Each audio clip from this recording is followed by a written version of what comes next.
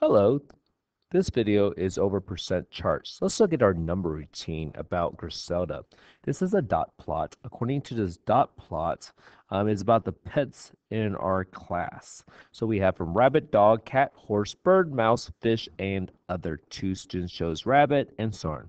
Griselda says the peak is other. I mean, most people, the mode is other. No, it's not. It's actually cat. The peak is at cat. Six students chose cat. There's a gap at mouse. I agree with that. It is asymmetrical. That means is not symmetrical. I'm okay with that because the left side does not look like the right side. There is no cluster. That is wrong. There is a cluster from rabbit to bird, a grouping of numbers, and from fish to other. So let's look at our do now. Here is another example of what we just covered. Is there a gap here? Yes, there's a gap, opening there's a gap from 45 to 50. There's a gap at 65, and there's a gap from 80 to 85. Is it symmetrical or asymmetrical? It is asymmetrical. The left side does not look like the right side. Not even close. Is there a peak? There is a peak. This is the practice time or by minutes. The peak is at 60. That means 4 students responded that they practiced for 60 minutes. Is there a cluster? There is a grouping of numbers from 35 to 40, from 55 to 60, from 70 to 75. And is there an outlier? Is there a student who shows something that outside norm? Like, no, not really, because if someone had chosen like maybe 200 minutes, that would be off the chart. So no. So today we are going to be doing a survey. We're going to be surveying 20 students in your class, asking them about their favorite concession stand snack. So let's pretend that like 5 people chose popcorn, 4 people chose nachos, 1 person chose hot dog, 8 students chose a hamburger, and 2 chose candy. So let's find the relative frequency or percent. We did a survey of 20. 5 out of 20 chose popcorn. 4 out of 20 chose nachos. 1 out of 20 chose hot dogs. 8 out of 20 chose hamburgers. 2 out of 20 chose candy. So I'm going to use a different pen color. Percents mean per 100 out of 100. What is the relationship from 20 to 100 times 5? So it's 2,500 or 25%. If 4 out of 20, what percent would it be? The relationship is times 5 also. So that would be 20 hundredths or 20%. Times 5, that's 500 or 5%. Again, percent means out of 100. How do you build this back to 100 times 5? That's 40 hundred or 40%. And times 5, 10 hundred or 10%. Which snack is the mode? What was the most requested value? The most popular value, according to this, is our hamburgers. When people go to a concession stand, a lot of people want to buy hamburgers. So it says make a key. You know what? I'm going to use different colors. I'll use yellow for popcorn because it is popcorn. I will use green for candy. I will use blue for not. Wait, I said blue, right? I will use blue. I don't know why that's not blue. Fine. I will use purple. Let's erase this. I will use purple for hot dogs. And they left me with limited colors. Sad. Fine. I will use blue for hot dog And the last color I will use, what am I missing? I use this brownish for hamburger. So 25% chose popcorn. So let's get the yellow highlighter. So this is called a percent bar graph.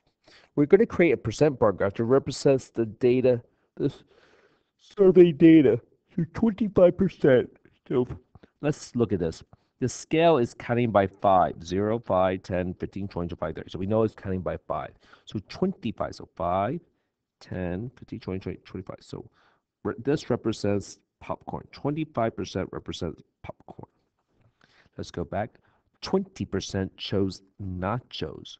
We're going to be using the purple pen. So 20%. Count by 5, 5, 10, 15, 20. So that goes right there. 5% chose hot dog. That would be the blue. So 5%. So 45 to 50. Let's count by fives. 40% chose hamburger. That is represented by the brown. So let's count by fives. 5, 10, 15, 20, 25, 30, 35, 40. Faster way is, if you're starting at 550, add 40 more, it will stop at 90. And last but not least, 10% chose candy. So this is a percent bar. So what happens if you are now, oh, so this is a percent bar. So we're going to practice on this now. What happens if you are given another table such as this? Can you match it with a percent bar? So let's look at the first example. Let's get my 48 people. So favorite sport to play. 48 people chose football, 32 people chose basketball, 64 people chose soccer, and 56 people chose volleyball. How many? So first of all, we need to figure out how many people they ask in the survey. If you add this up, that's 20 carried to 2. That's 6, 7, 8, 9, 10, 11, 12, 13, 14, 15, 16, 17, 18, 19, 20. So it asked 200 people in the survey. So what percent chose football? So again, this is a percent bar. There are 200 people they ask. Out of the 200 people, 48 of them chose football. A percent goes up to 100%, so we don't know what this percent is. Well, I'm going to make a prediction. I know it's going to be less than 50%, and I know it's going to be about less than 25%. So let me use a different pen color. What is the relationship from 200 to 100%? It is the relationship is divide by 2. Divide by 2. So 24% chose football.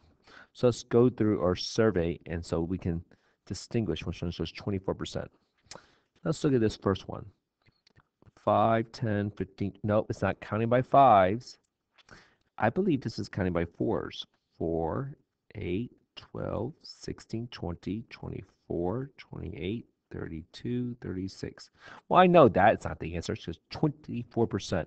According to this, 24% chose football, and it's the white bar. Is this by fours? 4, 8, 12, 16, and 20. No, it's by 5, 5, 10, 15, 20. So this is 5, 10, 15, 20. So it's not that one. 5, 10, 15, 20. Not that one. 4, 8, 12, 16, 20, 24. It is D. So we're done with one up. So D, it matches with D. X1. If you add, let's find the total number of people. 60 plus 75 plus 120 plus 45 is 5 plus 5 is 10, carry to 1. 7 plus 7 is 14, 15, 16, 17, 18, 19, 20, carry to 2. So 300 people they asked in a survey about the distribution of music on Jesse's iPod. What percent chose pop? 60 out of 300. So let's draw a percent bar.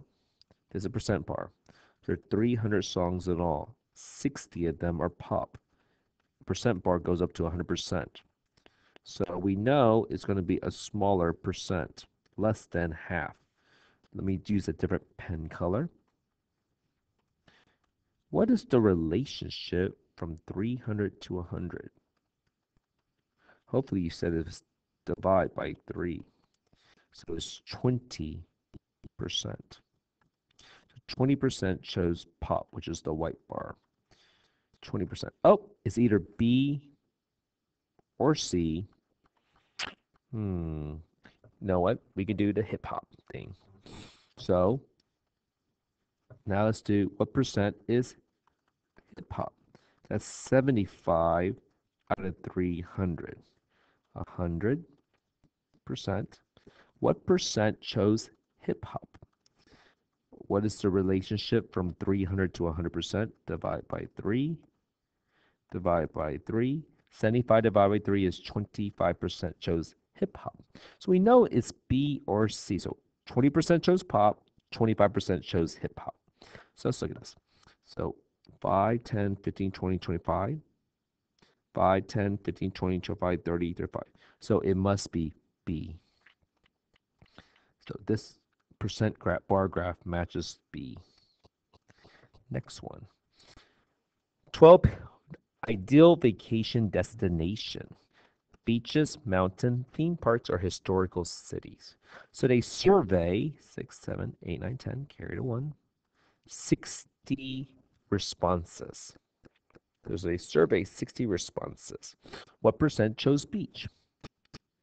12 people out of 60 chose beach. So how do you build 60 to 100? We could do it this way. Could we look at up and down? How do you break 60 to 12? Divide by 5. Divide by 5. So 100 divided by 5 is 20%. So 20% chose beach. I thought we saw 20% earlier. Oh, it's right here. So the answer is C. It matches with C. I know this one is going to be the last choice, which is A, but let's see why. If you add up all these numbers, about students' preferred soda brand, there are 50 students in the survey. So what percent chose Sprite? 18 out of 50 chose Sprite, which is 100%. What's the relationship from 50 to 100? Times 2. Times 2. So 36% like Sprite. And according to this one, it is 36%. So it's A. So what we just learned is you are given a chart. Can you find the percentage of it and match it with a percent bar?